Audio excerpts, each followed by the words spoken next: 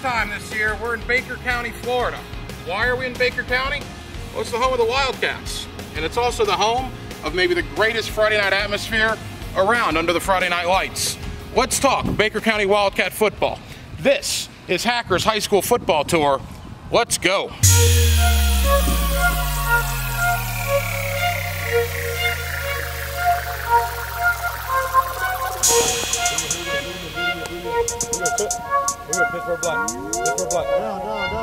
Ready? Go! Go! Go! Go!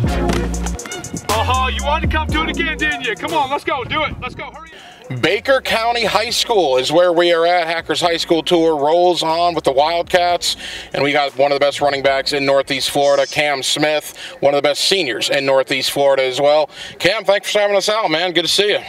It's good to see you too. Baker County, you know, you guys are off to a fantastic start this year. You're in great shape for a postseason berth. What has 2022 been like for you so far? It been alright. I mean, we struggled in the beginning of the season, but we're coming as a team, so I feel like we're going to finish it off strong. You know, you talk about some of the best running backs in the area. People talk about Sam Singleton at Fleming, Iowa, and certainly Trayon Webb at Trinity. You are absolutely in that conversation. Not so much even for this year, but your entire career, what you've accomplished out here at Baker County. When you look back on your career out here, what are some of your fondest memories? My best memory when I was a sophomore, and I had one senior in front of me and one junior in front of me. So we played Blackford County at home, and our starter, he got hurt, and my head coach came into the locker room. He was like, "Hey Cam, it's like my turn, basically, like you finna go up." And fourth quarter came, it was like 14-0, something like that. And he put me in, and I came and put up 3 touchdowns. So that's what I remember the most. So nonchalantly, just 3 touchdowns, you know, only 3 of them. You have had some incredible performances. What do you attribute your success to? I mean, obviously there's a talent there, but your offensive line, the play of your quarterback, I mean, it's a team effort out here in Baker County. All credit goes to the man up above, but, you know, offensive line, Coach Mays, you know, just how the coaching is calling the plays and stuff like that, but offensive line for sure. You guys made it to the state Final Four last year. You guys, again, very good this year. We're going to make the postseason again. You win out here at Baker County, man. There's a tradition of winning. I mean, do you guys embrace that, particularly seniors like you that are leaders? There's an expectation that Baker County makes the postseason pretty much every year. It's known. I mean, that's what we expect to do. That's what we expected to do, you know. But not to put the pressure on you because your coach is about 20 feet from us, but what is it like to play for head coach Kevin Mays? I mean, it's great. I mean, I like the experience, you know. He came in when I was a freshman, and he's just been good ever since. You know, whenever you hear Baker County, you hear about the atmosphere on Friday nights out here at McClellan, the stadium, the best environment in Northeast Florida. For people that haven't experienced it, haven't seen it, how would you best describe it? Man, it's crazy. Like, the day of the game, wake up feeling good, you know. You can tell this game day around the school, like, it's just a vibe, and like the stadium always packed. The community show love to us and all that, but it's crazy on Friday night.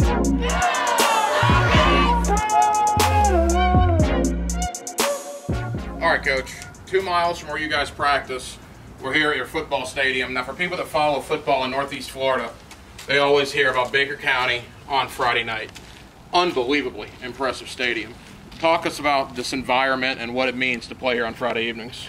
Well, it's pretty neat. You know, where we were, you know, 2 miles down the road, the sheriff's department shuts down everything. So we come straight through, sirens blaring. So if you're here in the stadium, you'll be okay, team's coming.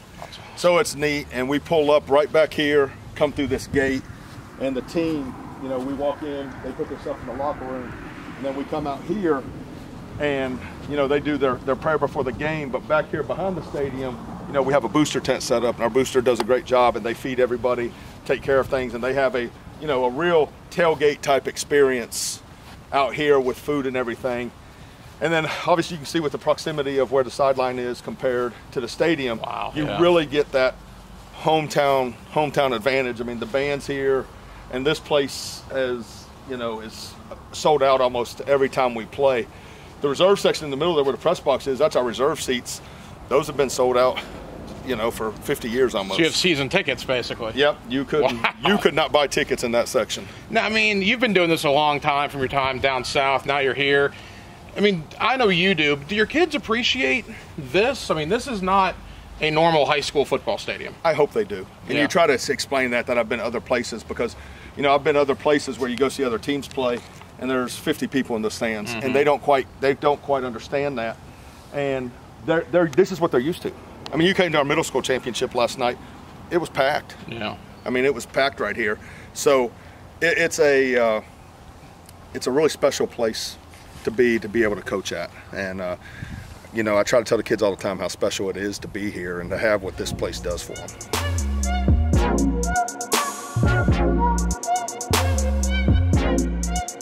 When you got here, you added this as a tribute to the past teams at Memorial Stadium. What was your thinking in doing that? Well, when you go to big football programs, the tradition-rich programs, they always have their history somewhere. So I wanted to make sure that our history was here, and all the players that have played in the past that had a mark that they left here, I wanted to make sure that they had their years put up here. And as you can see, we left a lot of room for hopefully future years to be added. We see Final Four appearance 2021. You guys got to the Final Four last year.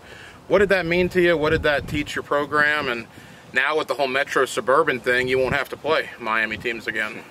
Yeah, it's tough to go down and play teams like that, you know. And 2017's up there, they had to go down and play American Heritage, and it's tough.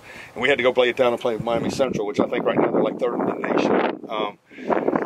It was a fun trip. We knew we had our backs against the wall, but you know, at halftime it was 14-14, and we, you know, gave them everything we could, and they just at the end out-athleted us at the end. But you know, for any team to have their year up here, it's a proud moment for the whole team.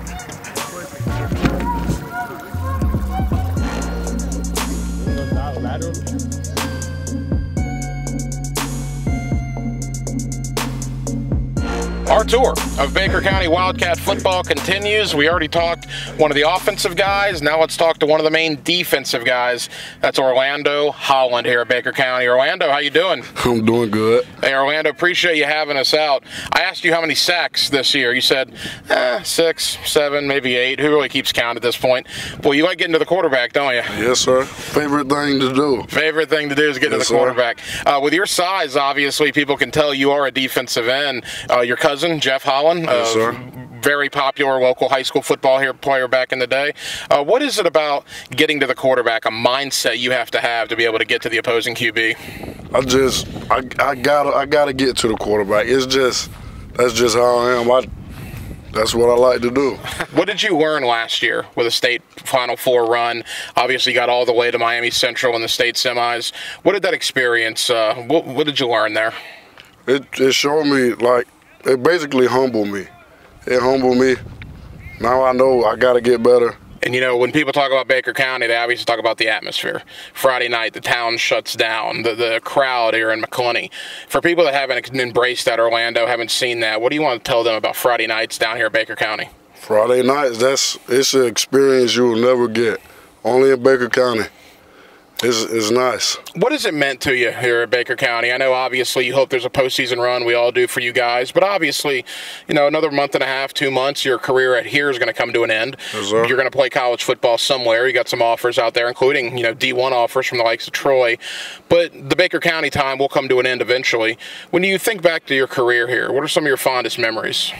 My fondest memories last year against Wakulla, I got 7 sacks in one game.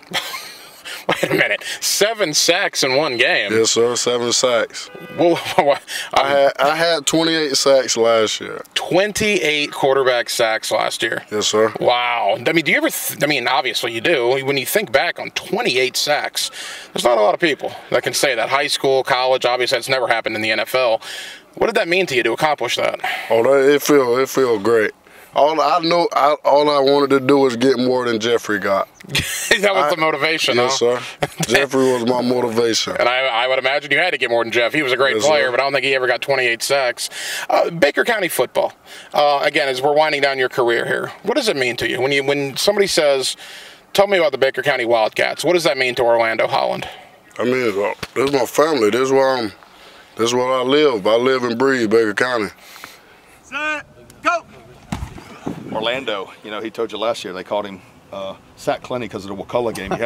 He had 7 sacks in that game and 28 total last year. And he's found out it's a little harder this year because guys are keying on him a little more. But again, real special kids, and they've left their mark here.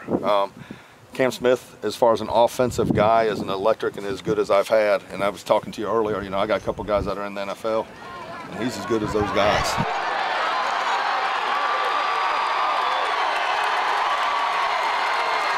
You know, hopefully you got a deep postseason run ahead of you, but even with that, obviously your time here at Baker County is starting to wind down a little bit, you being a senior. What has Baker County football meant to you? What does it mean to you?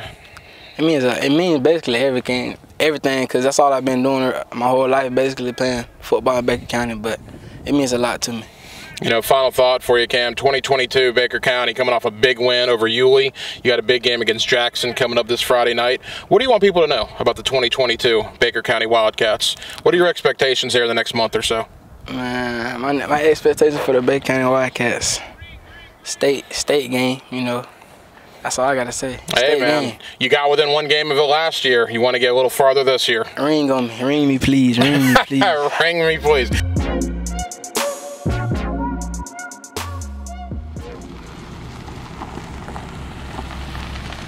A big thank you to head coach Kevin Mays and everybody out here with Baker County Wildcat football for their unbelievable hospitality.